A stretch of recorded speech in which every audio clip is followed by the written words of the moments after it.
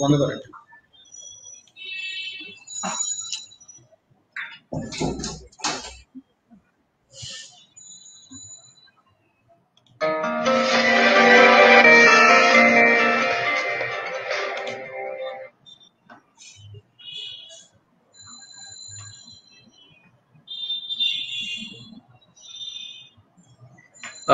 Dear viewers, ladies and gentlemen, Assalamu alaikum and a very good evening to you all.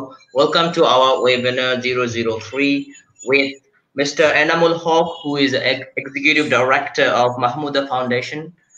It is one of the leading NGO and foundation in Bangladesh.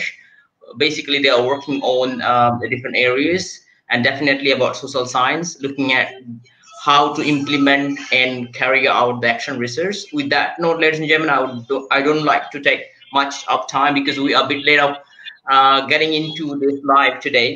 We're extremely sorry for that. There are some technical issues I was facing, and that's why I couldn't really come on time. Ladies and gentlemen, just to give you a brief idea about our speaker today, who is a very well-known and he's very dedicated, working for ages, more than 20 years.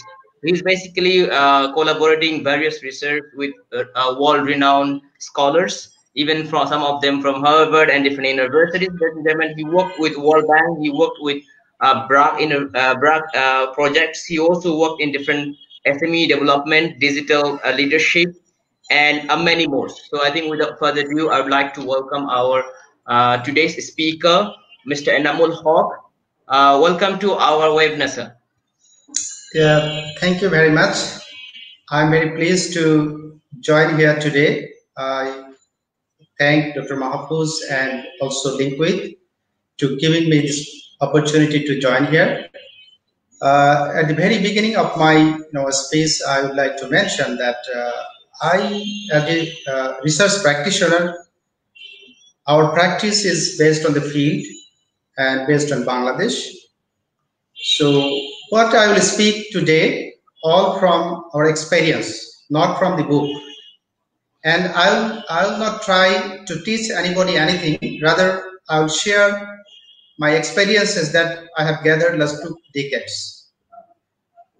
So, so far, Dr. Mahfuz introduced me, so I can now go to the topic directly.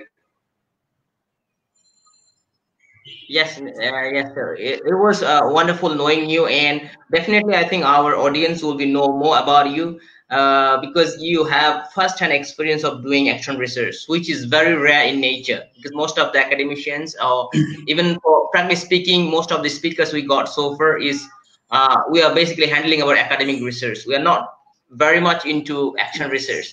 So I believe many of us will be getting a lot of inputs from you, how to handle, how to carry out the action research in the ground, on the ground. Sure, I will be delighted to share my, Would you like to share your slides, or would you like to share your slides? Yes, yes, couple of slides I would like to share. Yeah, sure. So, can share screen down there? If you can see share screen. I'm sharing. Yeah. Sorry, I'm sharing now. Sure.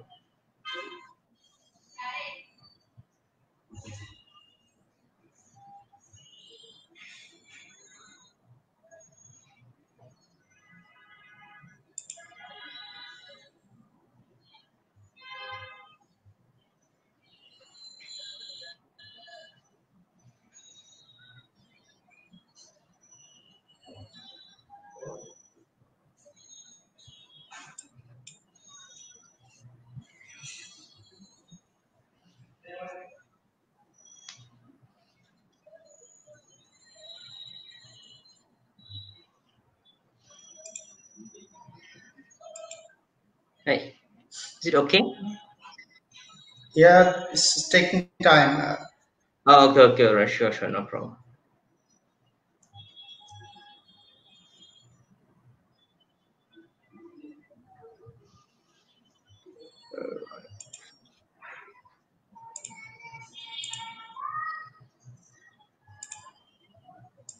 Right, while you are sharing, let me just convey some of the things to our viewers. Dear viewers, ladies and gentlemen, we are watching our webinar 3, which is on action research, how to basically learn and know about action research, how to implement the action research. So we got a speaker today, Mr. Enam Hawk, who is having a first-hand experience of doing action research, and he has experience of over 20 years. Especially, he is doing action research in Bangladesh, implementing various projects from different part of the world, including World Bank and also some of the top-ranked universities like Harvard and so on and so forth. So we'll be having and getting some experience today, and we're just waiting for him to share the slides.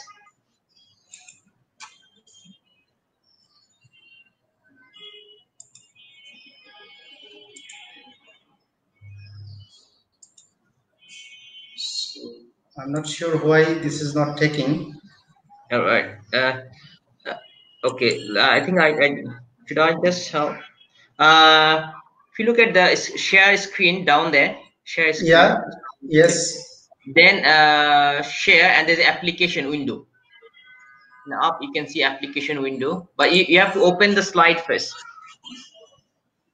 Okay. Okay. Okay. Slide is open. Yeah. Yeah. Yeah. Then you have to go to the share screen. Then share. Okay. Yeah. There will be a window. I think now it is okay.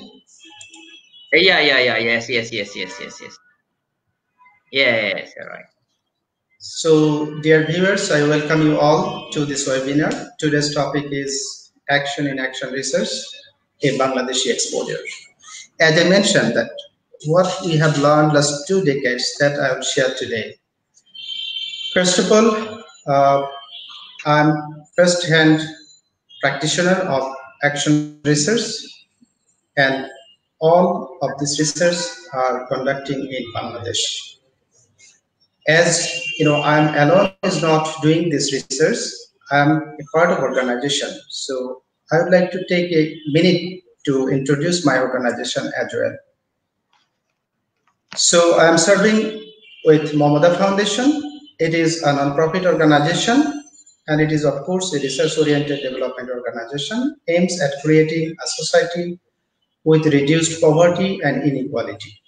The foundation has been working in both rural and urban Bangladesh since 2011.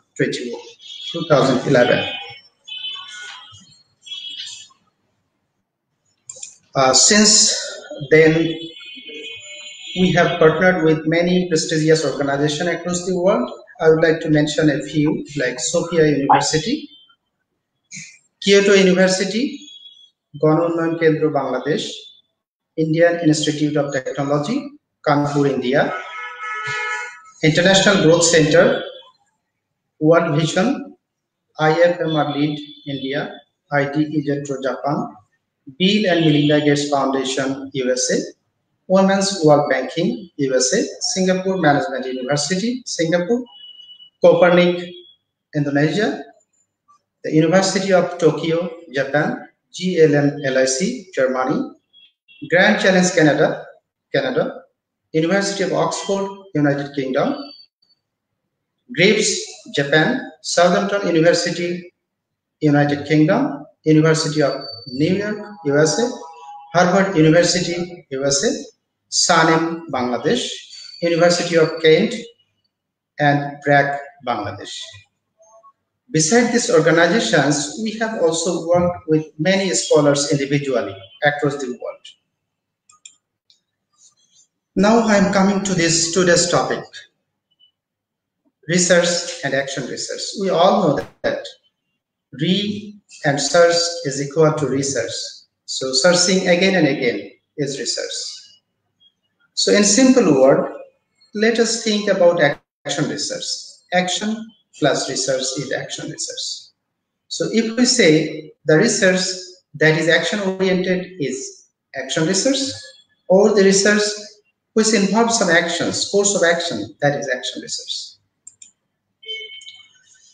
From the history, we could come to know that Kurt Lewin first coined the term action research in 1944. He described it as a process of planning, action, and searching. According to Eileen Ferrance, a cycle of posing questions, gathering data, reflection, and deciding on a course of action.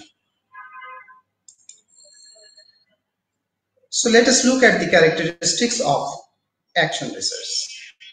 It is participant driven, it is reflective, it is practical focused, it is collaborative, it is context specific, a dynamic process, a plan of action, and finally it leads to change or improves the practice.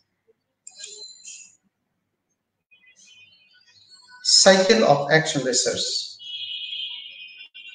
First, to choose a problem or find a problem, then designing the project design for solution.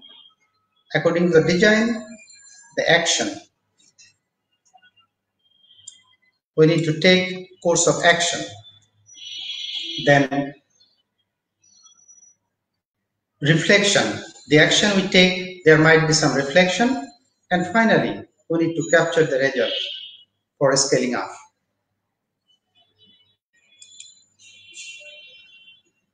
The actions are context specific.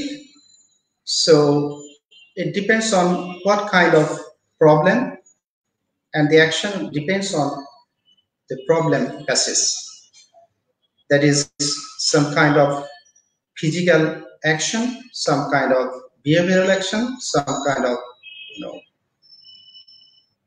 psychological actions needs to take up for this action research. In our cases, we had the experience to provide training, awareness, incentives, credit incentives, physical devices, birth registration, behavior interventions. While I will share my experiences, I will explain more about those. So like all other researches, data collection is one of the major part of research. So in our cases, we collect qualitative and quantitative data. For qualitative data collection, we use some tools like focus group discussions, key informant interviews, in-depth interviews, case studies, etc. For quantitative data collection, we mostly use survey tools, and of course we use secondary data sources to collect quantitative data. A few of our pictures from our field. From the first picture, we see there is one-to-one interview for collecting data. Second one, similar, data collection, one-to-one interview. Third one, data checking and entry, in-house. Fourth one is a focus group discussion. Fifth one also a focus group discussion. And sixth one is the action in a training.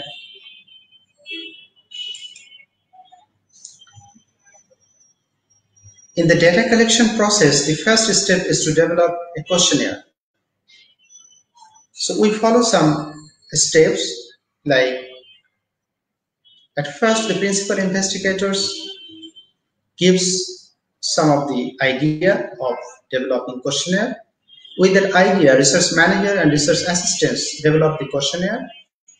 This questionnaire is sent to supervisor for test by the surveyor in the field. Once it is tested in the field, the feedback is given through supervisor, research manager, up to the principal investigators. And this way the questionnaire usually finalized.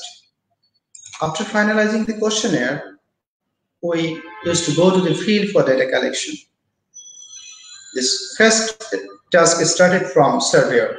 The surveyor meets the person physically for data collection. There is supervisor on ground to check whether the systems are followed accordingly, and there is also of course research assistant and research manager to monitor and supervise the system. And this way the data submitted to principal investigator. And from the principal investigator, a few portion or few percentage of data, like 4% to 10% data, is given to a scrutinizer for rechecking and error checking. And then that feedback given to the principal investigator for finalizing the data. Usually in our practice, say for today we are collecting data in a field, by next 24 hours, the scrutinizing process has been completed, and then this feedback again going to the field for correction. And third, data collection is the telephonic survey. We all know that with the emergence of COVID-19, the whole world stuck, whole world locked down. So considering the situation, should we stop the process of our research or activities? Of course, no. So we did not stop our interventions, we did not stop our data collection. Rather, we have started telephonic survey. The questionnaire development is similar, only the difference is the surveyor collect data through Servicitio or some other digital platform, where supervisor, research manager, and principal investigators have access, and the data submitted to principal investigators. Again, a few percentage of data given to a scrutinizer for checking. The feedback again back to the principal investigator. This way, the data cleaning and finalizing is done. Analysis and reflection. So usually in our action research, we make a couple of groups like treatment groups, intervention groups. Sometimes the treatment groups also more than 1, 2, even 3.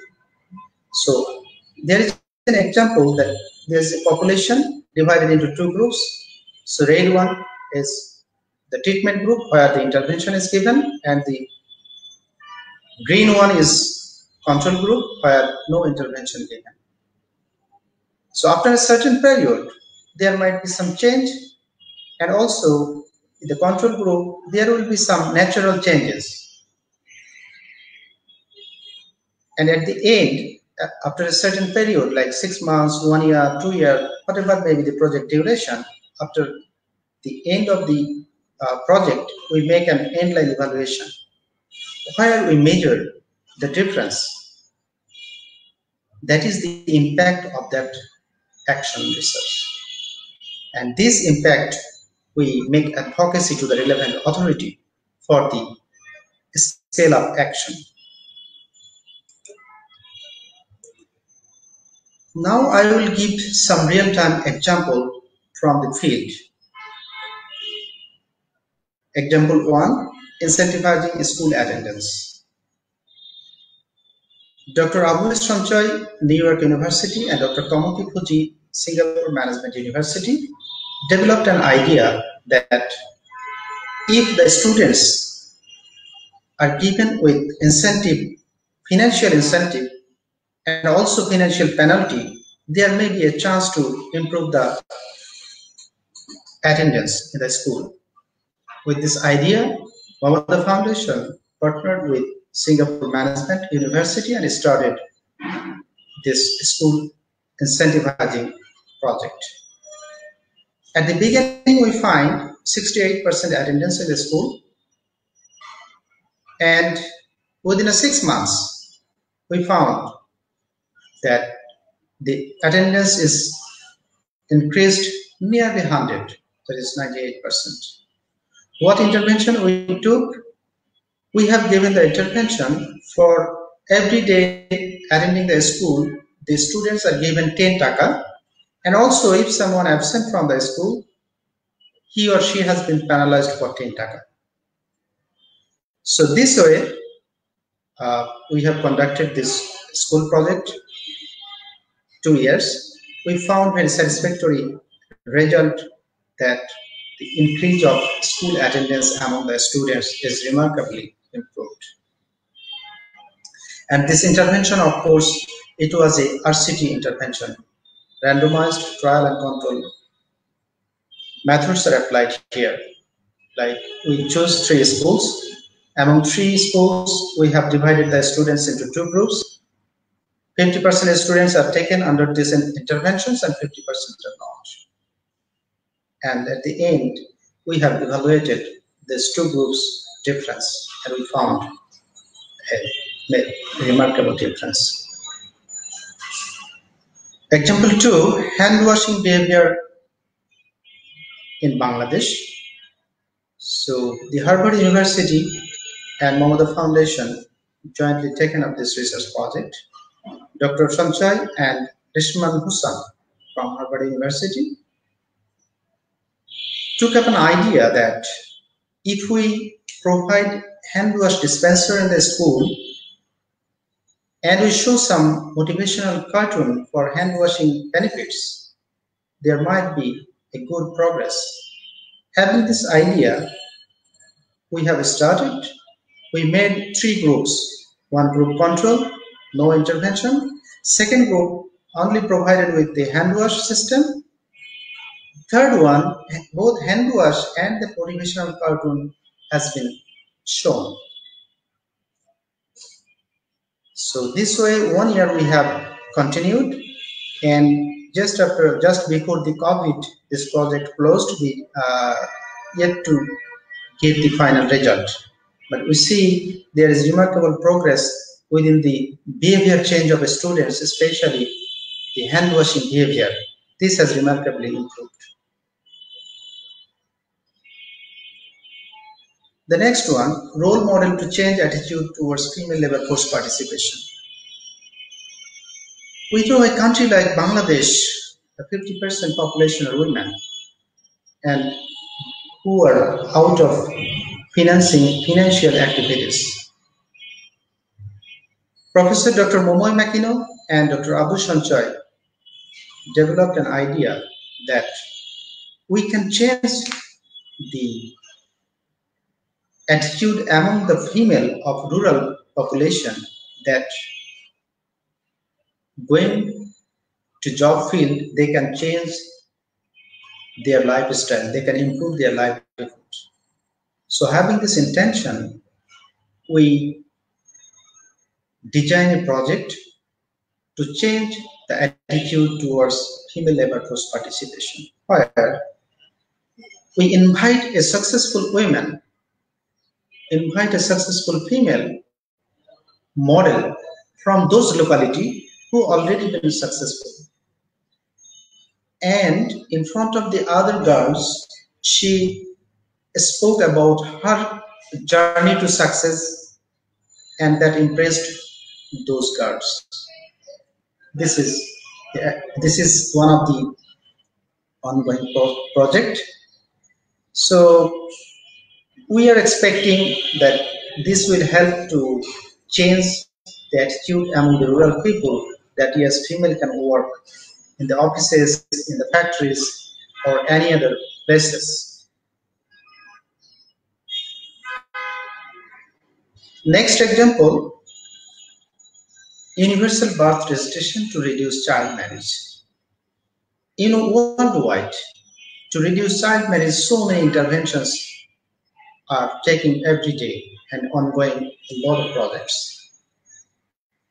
Maybe first time, Dr. Jackie Wahas from University of Kent and Dr. Abu Sanchai, Florida International University developed an idea that, especially in Bangladesh, in the rural context, people do not have birth registration, especially the young girls do not have birth registration. So if we can ensure the universal birth registration, that might help to reduce child marriage. Having this intention, we listed 3,000 households having a girls aged 13 to 17 years. And we have divided these households into 3 groups. Treatment 1, who are only getting awareness. There is a government toll-free number where anyone can complain against this kind of child harassment. So we are giving this harassment through some sticker to their doorstep to their furnitures, even on their mobile phone. And the second group, we are those girls not having birth registration, we are taking them to the Union Council, and from our side, we are issuing birth registration to them. Also, they are given the similar awareness information that you can call 333 for any incidents. And the third group is control group, where there is no intervention. This is also an ongoing project. We will come to know after June 2021 about the impact of this project. Testing the impacts of G2P payments. This is one of the largest research projects in Bangladesh, where 40 districts are included. More than 50,000 samples are here. This project having multi-sector stakeholders from Government of Bangladesh, Access to Information, Department of Social Service, and from research side, Dr. Reshman Hussam, Harvard University, Dr. Benjamin Roth, Harvard University, Dr. Natalia Ligol, Harvard University, and Dr. 𝐿 Florida International University. This is the research panel. And the funding organization is Bill and Melinda Gates Foundation. And Momoda Foundation, that is our team, we are working in the field to implement this project. This is really a good project in Bangladesh. The idea is old age allowance, widow age allowance, and disabled allowance are given by the government of Bangladesh. And this allowance usually are to draw from the state-owned bank, like Sonali, Janata, Agrani, only from the Upazila level, where this age group people have huge travel to reach there, like average 10.5 kilometers travel involved, average 70 taka cost involved, average 6 to 8 hours journey involved. So idea is that if the system can be digitized, there will be remarkable progress that can help this group of people to reduce the cost of their payment drawing, reduce their time, reduce their health hazard. We have so far completed 4 districts, and the result is really remarkable. So next example is creating micro-entrepreneur through freelancing training. The Oxford University came up with an idea, Dr. Simon Quinn, Mohammed Miki, and Abu Shanchoy. They together developed an idea that if the freelancer, usually in Bangladesh, to enroll in any freelancing institute, it needs 12,000 taka at a time. For a rural student or boys or girls, it is very difficult to manage at the very first time. So idea is that if the project itself is given subsidies, or that is income sharing model, how it works. So with the partnership of University of Oxford, we have conducted this micro-entrepreneur through freelancing training. From graphics design and some other digital works they learn, they are connected to the online income platform, and they share 20% income for their training fee. So it is so impressive that the rural people are now interested to enroll this kind of program.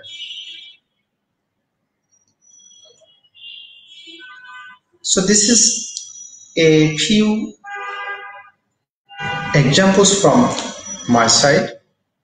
So while working in this kind of action research in the field across Bangladesh, we find a couple of challenges. These are coordination among stakeholders, administrative complicacy, non-cooperation of local elites, difficulty in maintaining PHRP guidelines. We all know that protecting human resource participants is one of the internationally recognized guidelines that we need to follow while conducting any interview or any research in any areas. Managing respondents,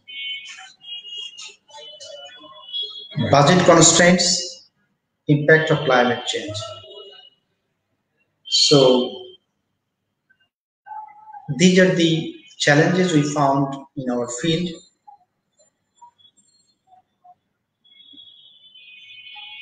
So from the action research implementation, we have a couple of recommendations to respective authorities or respective persons like academician, researcher, philanthropists should come forward for more development research activities in Bangladesh.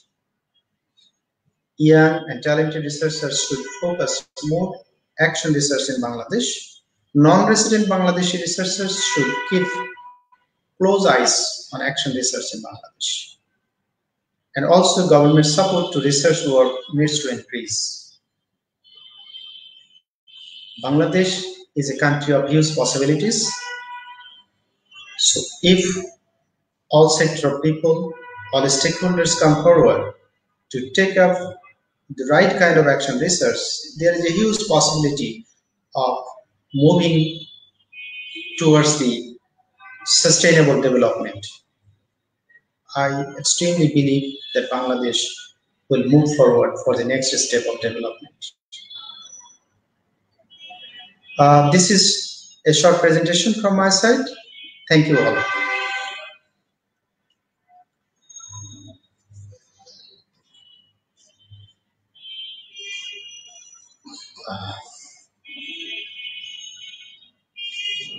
Thank you very much, Mr. Enamul Haq. It was short but very informative in nature. I believe the audience that were listening to you benefited and understand about the action research. Then would like to know more about some of the things, because I personally felt very interested about knowing this action research.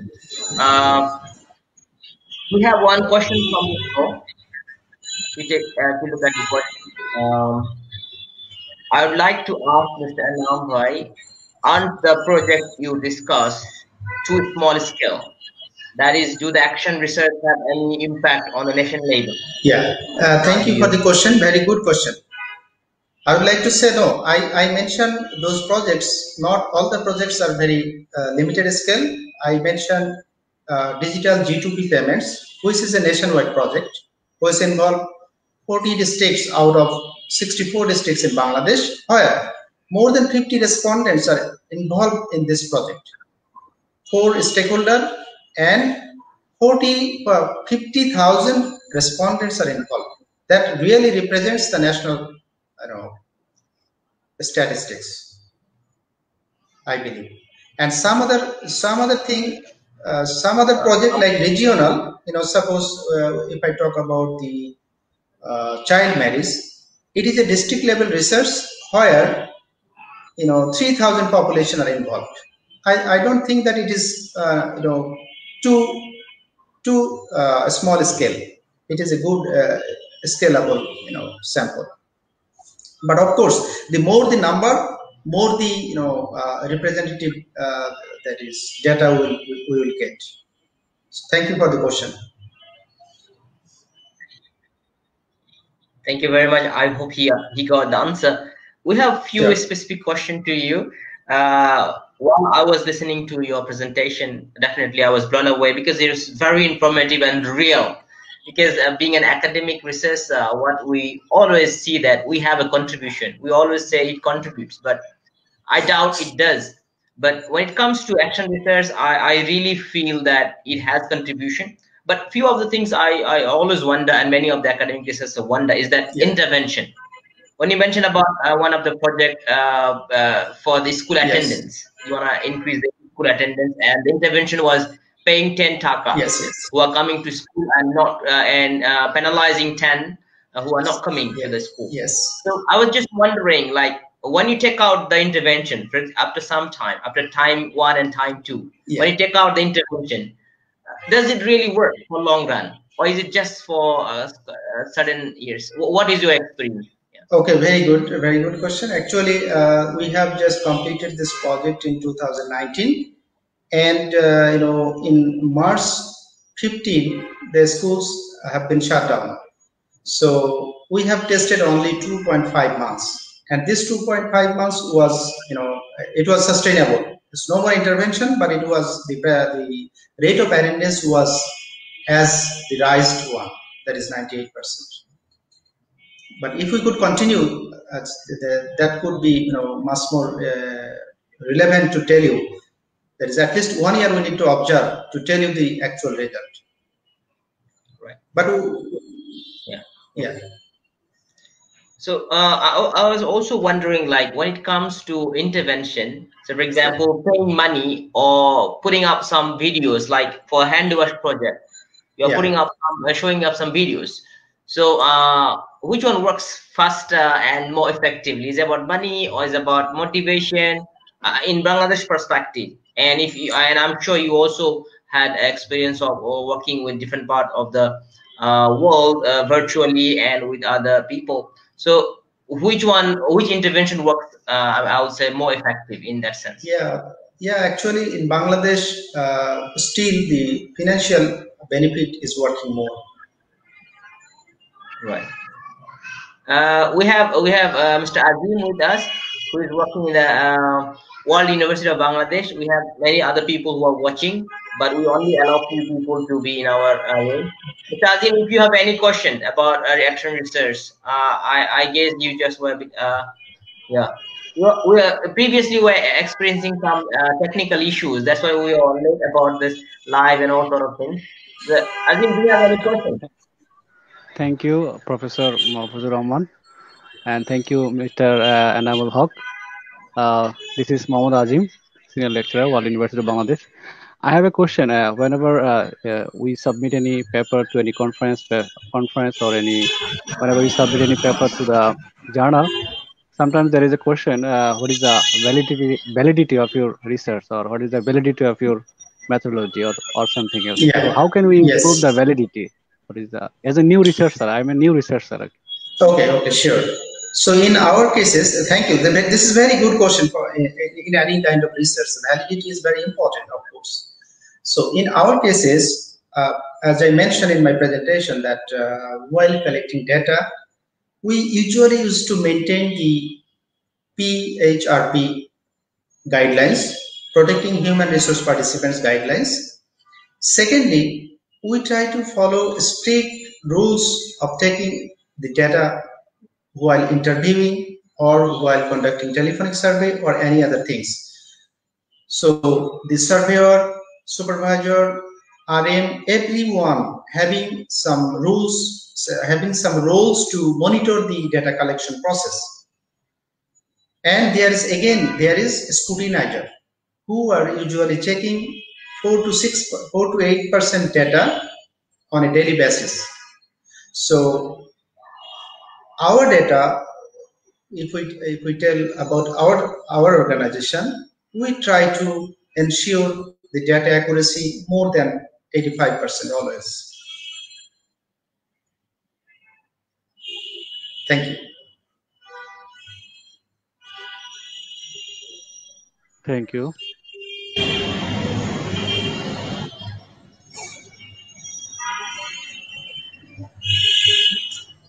So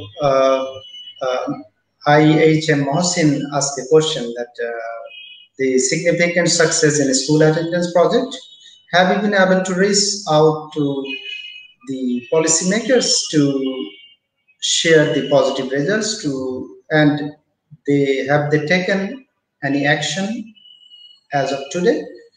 That's a good question. Thank you, Mr. Mohsin. Actually, as I mentioned, that just after the completion of this project, the COVID emergence happened. So as the schools are closed, So negotiating with any authority will not work now. We are waiting till the situation normal, and of course we will make necessary advocacy with our result. Thank you. If I add to that, usually the project that you have completed, since you have a range of experience over 20 years, so I'm sure you have completed many projects. So when it comes to implementing that nationwide, I mean, how do you get that response from the policymakers? Are they willing, or do you have any evidence of saying that it was implemented in nationwide? Yeah, sure. We always think that policymakers mean government. Actually, sometimes non-government support is very essential. So we have a project training program for RMG sector workers, long-term impact. So in this project, we provide training to the rural girls, and then we after training, we take their migration risk. A village girl, they are afraid to come to the city. First risk, where she will go, who will give the job. Third, who will bear the monetary expenses. So these are the risks. So our project overcomes all the three. And whenever we see that from the training, they are motivated, they are, at the very beginning day of going to the factory, they can produce some goods. We are taking this result to the garments owner, and by this time we are affiliated with a few garments, where we are sending these trained girls directly for internship. We are telling the garments owner that you need not to pay 3 months. You just take her as helper. If she is eligible within 90 days, you can enroll her. If not, she will go back. And these 3 months, the project covers the expenses. So she is taking training free of cost, and then coming to the city, we are connecting the job link, and it is working.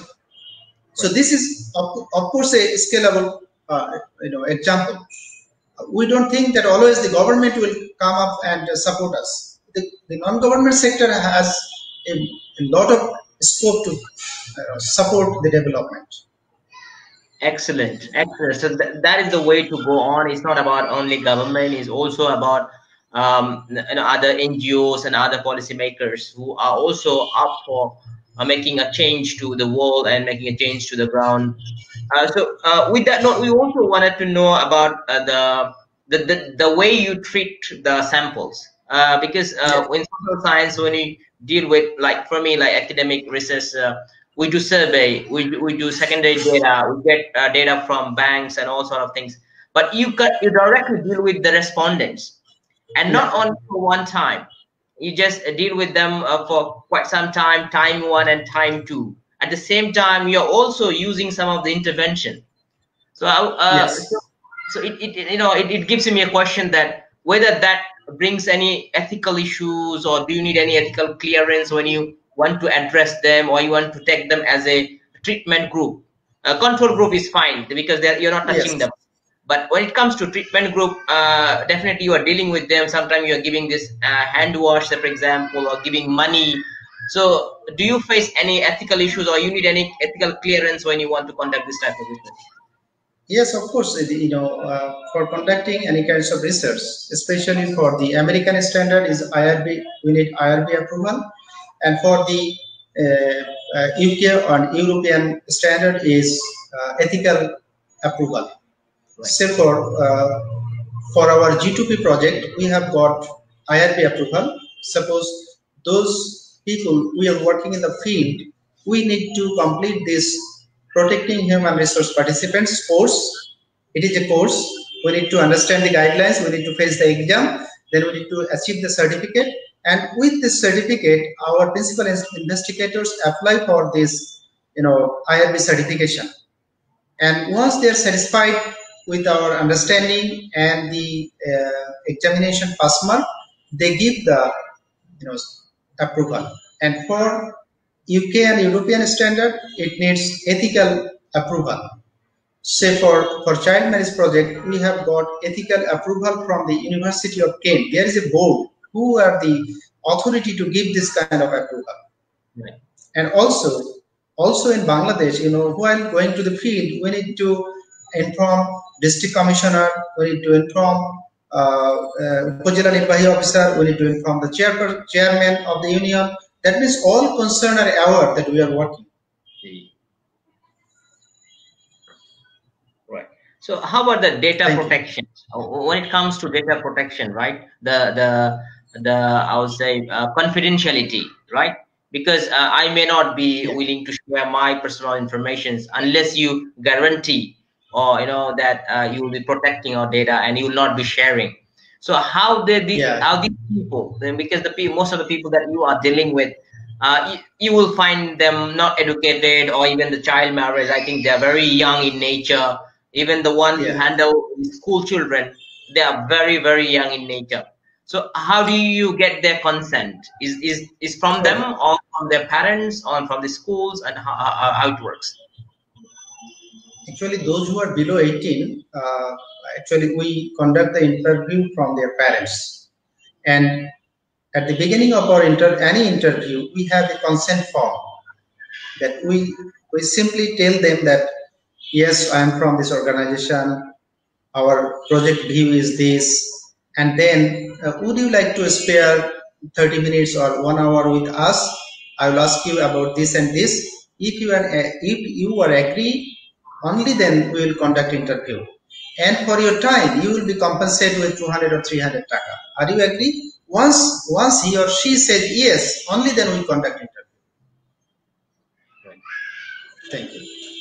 We also notice that you do conduct interview one-to-one. You also conduct FGD, focus group discussion, and also telephone survey.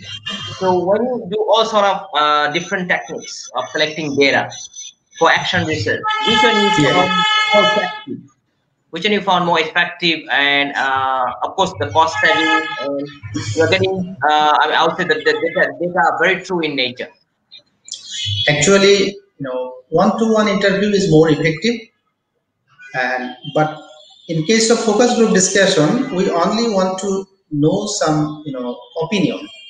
Where there is opinion involved, and then we gather 8 to 10 people together. Then we try to ask some open-ended question, and then they reply. But for in case of one-to-one interview, mostly quantitative question.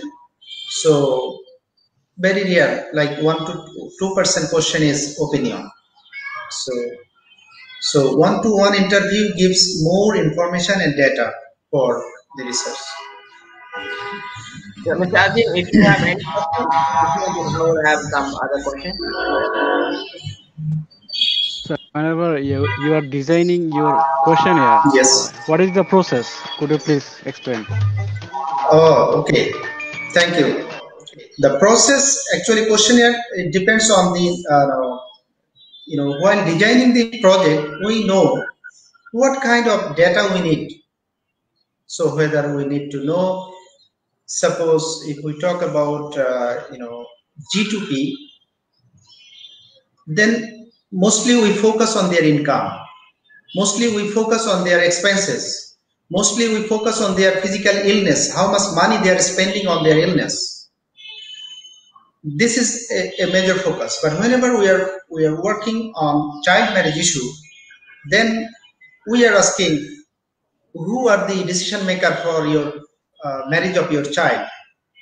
Is it you, that is father, mother, guardian, or the village chairman? Our question pattern is like this. So first of all, we all have all kinds of questionnaire. There is a roster.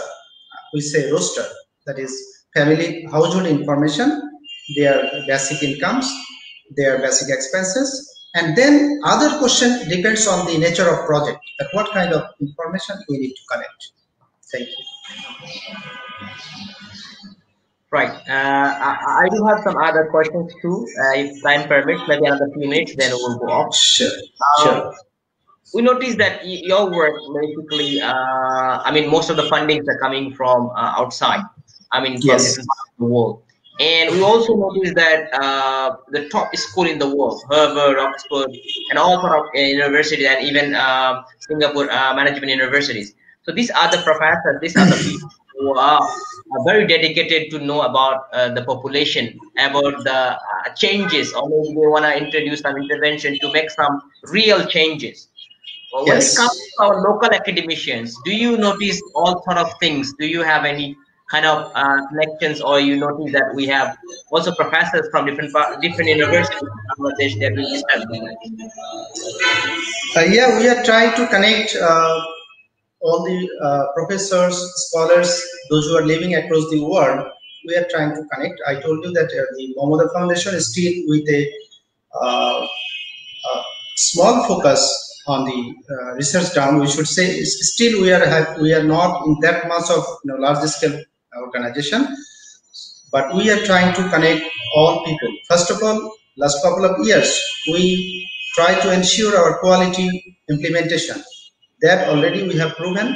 That's why Harvard, Oxford, Singapore Management University, Sophia University, these universities are continuously working with us.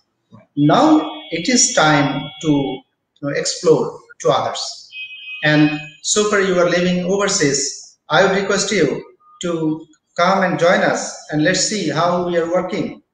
Sure, sure, sure. We all will do. We all will do. Let me rephrase the question a bit. Yeah. I feel like the top universities, the top class business school or top universities are coming to do some action research in our country.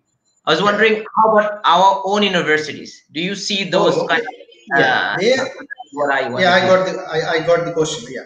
Right. So they are also conducting kind of researches, uh, of course action researches, but mostly say for one professor as an individual, I see. he or she is conducting. And also there is some organization, of course the professors are affiliated with those organizations, they are conducting. Right. So it's not mainly about the institution, it's about individual who are coming forward to work Yes, with. yes, many of the professors also involved with some organization as well. As a last question, I would like to ask you to shed some light on the interview when it comes to telephone interview, right? So Yeah. basically, how do you select the sample? How do you collect the numbers? So for example, the people that you are reaching to, and or a mechanism of getting into these types of survey. Yeah, that's a great question. So within the COVID situation, last 6 months we have conducted 12,000 survey. All those 12,000 is over telephone. So first one was 𝐵𝐾𝐚 agent. There was a 𝐵𝐾𝐚 agent. How within the COVID situation, how their business is going, Right. and to support them, there was a approach of providing nano loan, very small scale loan for them. Right. So this was collaboration with IFM Lead India, Bank Asia Bangladesh, and Grameen Phone. Right. So now you easily could come to know that 𝐵𝐾𝐚 agent number is coming to us from Grameen Phone. I see. This is one way. No, I mean, when it comes to sorry. Okay. Yeah. Next, if I talk about so with the emergence of COVID, from Bill and Melinda Gates Foundation, they just advised us to understand the situation of those social safety net beneficiaries, those who are living under poverty. So we are already working with them, so their database with us. So then, and it was updated in last year September. So in the May, we easily could conduct the survey, and the reaching out rate is 90%. After 9 months, the reaching out rate is 90%. What I was trying to understand is that when it comes to the information, whether it is a phone number, whether it is a bank account number, and all sort of. Yeah, that is I'm telling that basic. Yes, of course, we might have a basic source of database. So right. Then G2P. Then if I talk about, we also conduct a survey of the freelancers. Right. Then freelancers. Then we have asked to many of the freelancing organizations, and we have collected that's okay. How many people you have given training? Give the list.